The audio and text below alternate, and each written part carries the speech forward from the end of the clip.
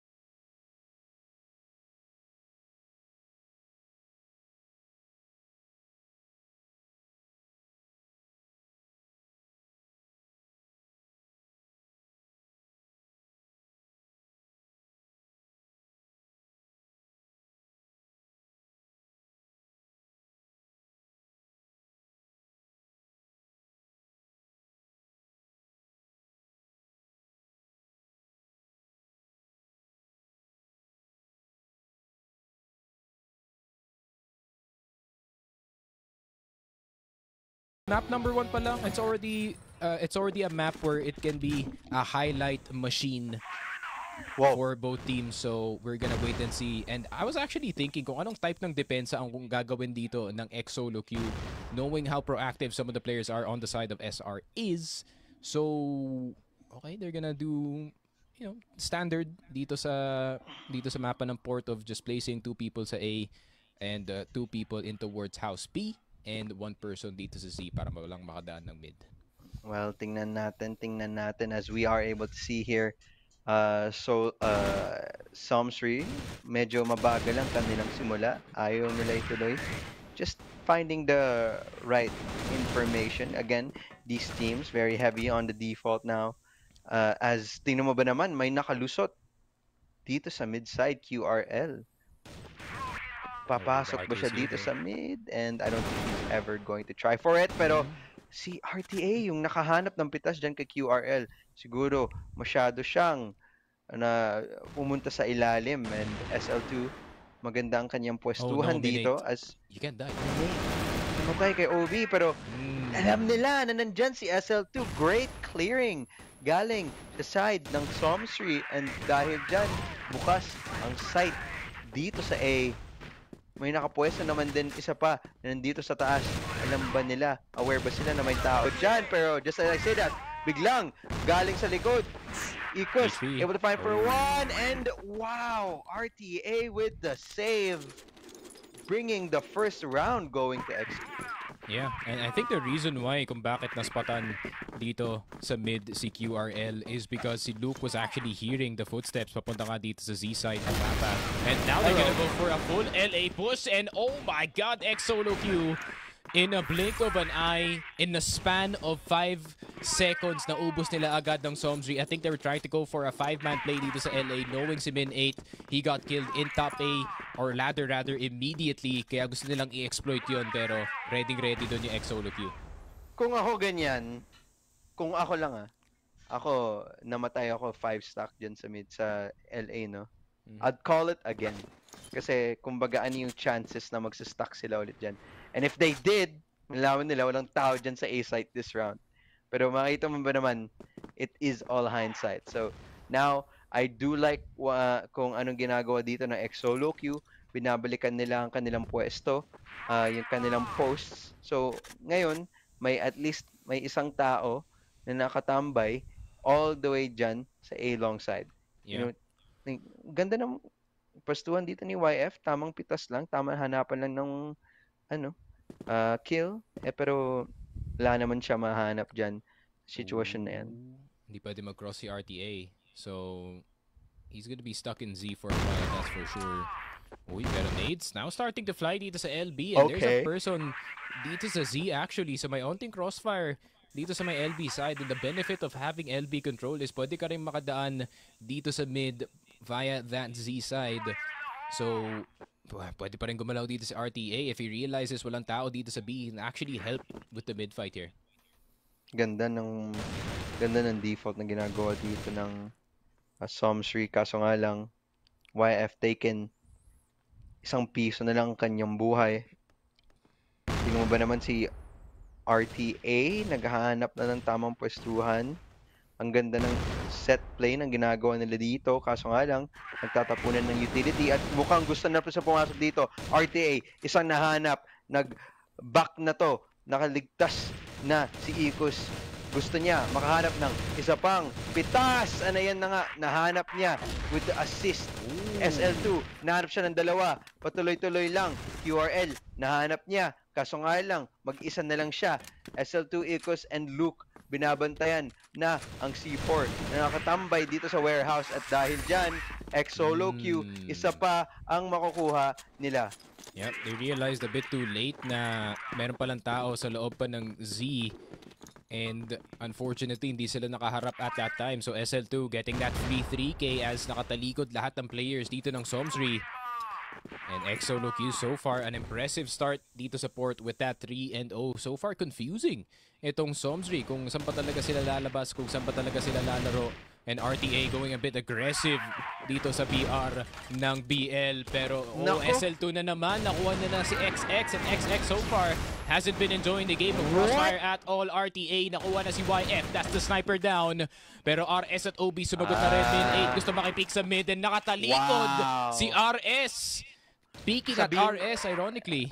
Ay nako, sasabihin ko sana masyado silang umiinit pero patuloy-tuloy pa din ang ipit na gusto gawin dito ng xSOLOQUEue. Naiwan na lang dito si QRL. Napakahirap na posisyon.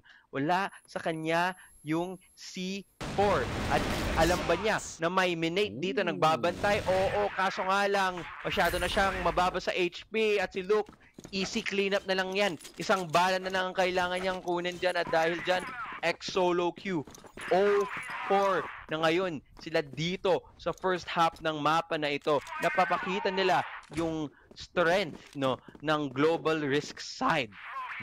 And what I like as well is xSOLOQUEue hindi sila yung nagagaya ng style from any other team in yung group stage or even yung mga international teams natin. They're just playing their own brand of Crossfire dito with their aggression, and si SL2 and si RTA pressuring mid over and over again. And ngayon, dito natatahimik yung xSOLOQUEue. They have been going aggressive for 4 rounds straight. And ngayon, kakalma muna sila. Nakita natin dito, saktong set play lang dito sa B-side. So, para sa akin, mahirap din yan pasukan. As for Minate na nakatambay dyan sa A-side, holding it out lang. Hanap na ng tamang pwestuhan as SR, Somsri, medyo nahirapan sila ngayon makahanap ng ng impormasyon, ng pwestuhan, ng lugar. At dahil dyan, tinan mo ba naman, wala silang, di nila alam kung ano yung tamang posisyon na pwedeng puntahan. Kaso nga lang, feeling ko masyadong uminit tong xSOLOQUEue na to. Nag-push sa warehouse at nadalay sila. 2 na ang nahulog and siguro naman ngayon, Somsri may idea sa kanilang utak na wag masyadong mag-extend ng todo dominate. Hanap siya ng isa, pero isa lang ang kanyang makukuha. Luke left on a 1v4, needing to pick up the pieces. 45 seconds and surely enough, mapaplant nila yung bomba dito sa A long side. Yep, and that's very impressive. Galing sa side ng Somsri, only needing 2 players. Galing dito sa CA to clear the entirety of A side, which technically it does need 3 or 4 kasi may mamamatay pa from the sniper. Pero Somsri instead, they just ended there with that push. And A site was wide open, pare. Walang sagot whatsoever dun yung xSOLOQUEue. And napansin mo, once xSOLOQUEue actually slowed down, dun pa sila natalo. Totoo. It really just slowing down at the pace is unfortunate for them, as we see pabalik naman na sila dito sa just holding it out once again. Di ko alam kung this is the style that they actually do want to play off. Kaso nga lang, naparusahan sila last round nung sumobe naman sila sa pag-push. And Somsri, okay na okay laruin tong style ng Crossfire na mabagal. If anything, parang feeling ko gusto nga nila yan eh. Yes. YF naghahanap ng pitas. Mind games. Oh, I thought na makakapatay siya dito sa RS. Muntik na. Kaso nga lang, it's just not enough of information. Neither of these teams, ayaw nila bumigay ng kahit onting advantage sa kanilang kalaban. Onting lakas. Granada tinapon na dito sa mid. Nade spam, utility spam ang ginagawa. Minate, onting damage lang naman. At mukhang gusto nila ulit pumasok dito sa A side through the A short side, no? Hindi na sila sa LA. And CA na sila. Makita natin kung successful ang kanilang push dito. Actually, A split nga, no? Where's the help sa A? Kaso nga lang, kailangan nilang utility. A flash, a smoke, anything, a grenade. Ano yan na nga? Flash, tinapon, QRL, una nakahanap doon kay Luke, wala ka na. XX, hinulog si Minate. 2, ang kanyang nahanap.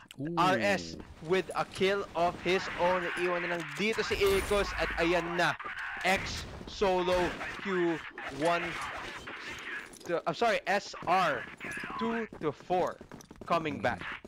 Yup, Somsri playing at the pace that they'd like to play. Yung ganito lang, slow down at the start of the round, figure out kung ano yung default dito ng xSOLOQUEue and slowly work your way papunta nga dito sa CA. And once you get that CA, A side becomes 10 times easier, but they go for the LA fight para dito sa side ng xSOLOQUEue, but they lose it in the process.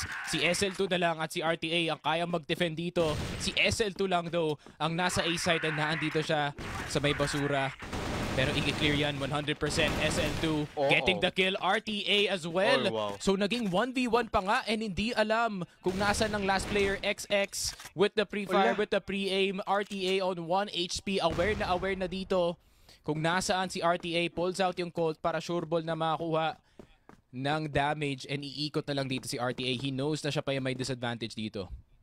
Nako. And from such a really good execute there galing sa side ng Somsri. Kaso nga lang, di niya alam na nandito yung kalaban niya. And ayan, nahanap niya as XX cleans up that round para sa side ng Somsri. At just like that, kung akala mo, napakalaki ang agwat ng puntos dito sa first half natin, biglang bumalik ang Somsri at ibinalik nila sa kanilang kamay. Somsri was ready para dun sa LA push na ginawa dito ng xSOLOQUEue. And they weren't really overextending dito sa long box. They were just using it as cover. And unfortunate lang para dito sa xSOLOQUEue. Last player could not hit that one tap. And XX daring the reaction gamit yung kanyang Colt. And a very nice play galing dito sa Somsri once again. And now they're starting to get their stride dito sa BL side. And the fact that 3 rounds in a row pa galing dito sa BL is already not a good sign para sa xSOLOQUEue. Hindi talaga, pero si Minate, unang makahanap ng pitas dyan against YF. Yan, nakatakas na din siya out of mid. Kaso nga lang, may Granado will force him out. OB, hanap dyan si RTA na masyadong lumalande dyan sa warehouse. At siguro ba naman, alam nila na bukas tong B-site. Isa pa, Minate, hulog, ikos, hanap ng isa, wallbang. Kaso nga lang, noong nag-out na siya, and B-site, open na open, bukas na bukas, kailangan nang ninatoy plant on a 2v3 retake situation. Now, how will they host it? SR, mahirap sa post plant. Walang utility na pwedeng gamitin dito. One holding bottom, one holding top, and Ikos isang nahanap, dalawang kanyang nahanap at xSOLOQUEue. Finally, getting another round on the board.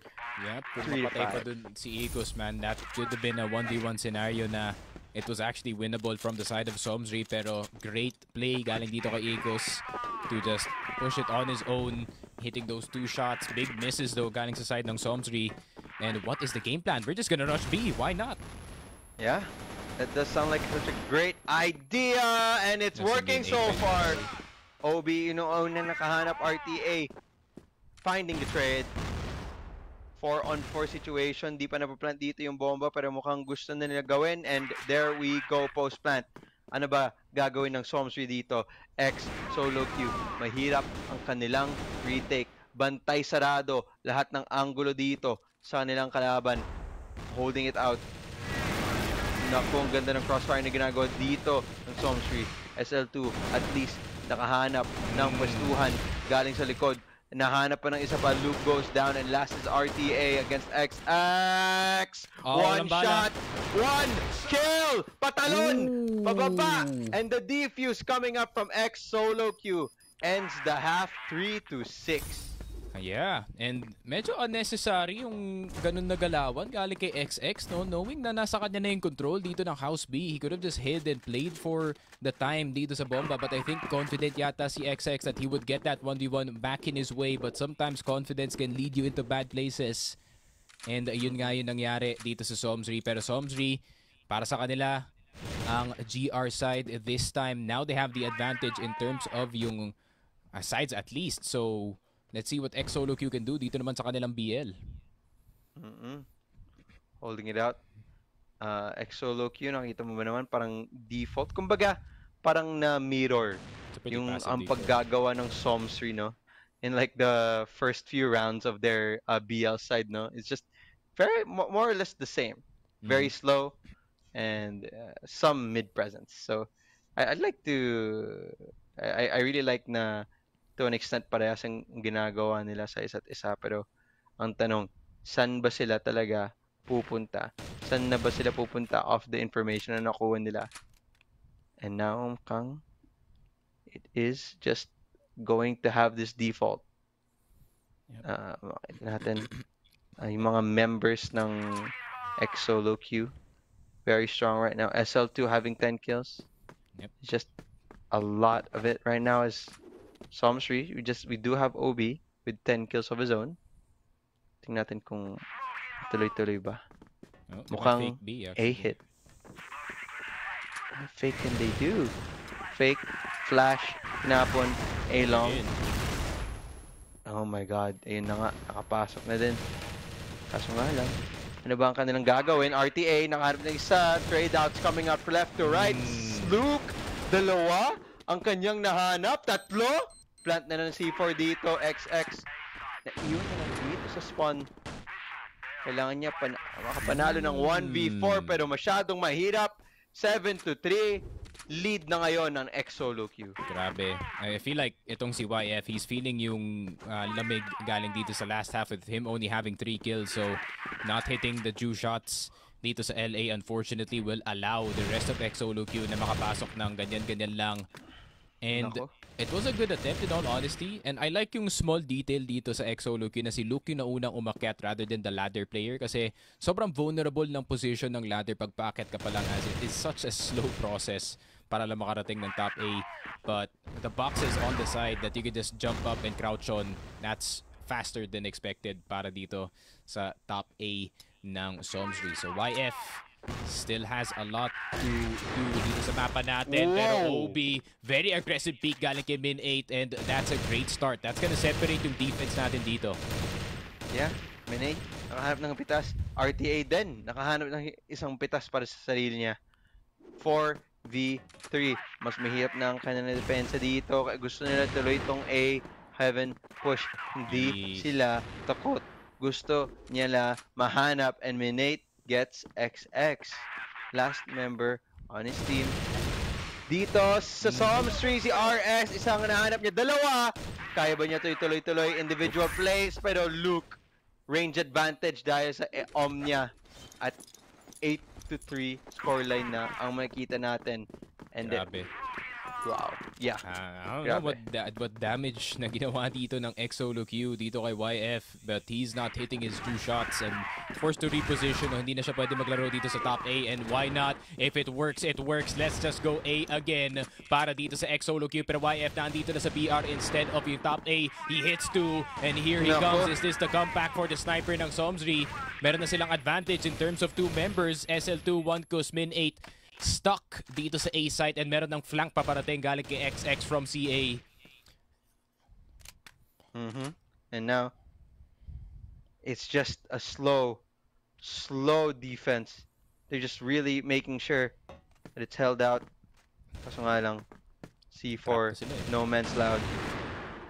Hirap na nila para pasukan to. YF, ganda ng hold. XX, ganda din ng pinaggagawa niya. And it's too much of an ass siguro for Ecos as the 1v3 proves advantageous talaga para sa side ng Somsri. 8-4 scoreline. Kaya ba i-comeback to ng Somsri? Is this the beginning of a comeback? Yeah, it's a really nice adjustment galing dito kay Somsri of instead of placing si YF dito sa top A, which is a bit difficult dito na lang sa bridge. But a 1-for-1 so far dito sa House B. RS gets a kill dito kay RTA, pero that's gonna allow itong si SL2 na makapasok dito sa curve. XX nakalabas ang kanyang nade, pero QRL now expecting that someone's gonna pop out dito sa RS, pero hindi pa rin nila mapatay si SL2 and they can go on the A site, get the free plant. RS at CYF have yet to rotate just yet. Okay, C4 na pinant dito, 2v3 situation. As Somsri, napakahirap ng kanilang kailangan puntahan. As SL2 min 8 is holding it down as well. Hanap ng tamang pwestuhan si min 8 ang una makahanap dyan, and Luke, pinatay na din si RZ. And xSOLOQUEue map point na ganto kabilis, ganto kaplanchado, and well, totoo lang, ganto na chaotic. And it looks like it's a fast LA rush. Nade stack, tinapon na sa taas, naiwan lang dito sa QRL. Napakahirap ng kanyang pwesto umakyat. Oh, he died? Si Ecos finding one. Obi finds a trade and he gets traded out by RTA. YF finally also pinapatay na din ang nag-trade sa kanyang kakampi. 3-on-3 situation. C4 hindi pa binaba. Gusto ata nila ibaba yan as mahulog na din dito si Luke. C4 planted, retake, minate, granada, nahanap, smoke, trying to spray pero wala pa ding mahanap. 30 seconds left dito. RS left alone 1v3. Anong kanyang pwedeng gawin? Slow walk dito. Smoke. Feeling ko si Minate makikita niya. Hindi.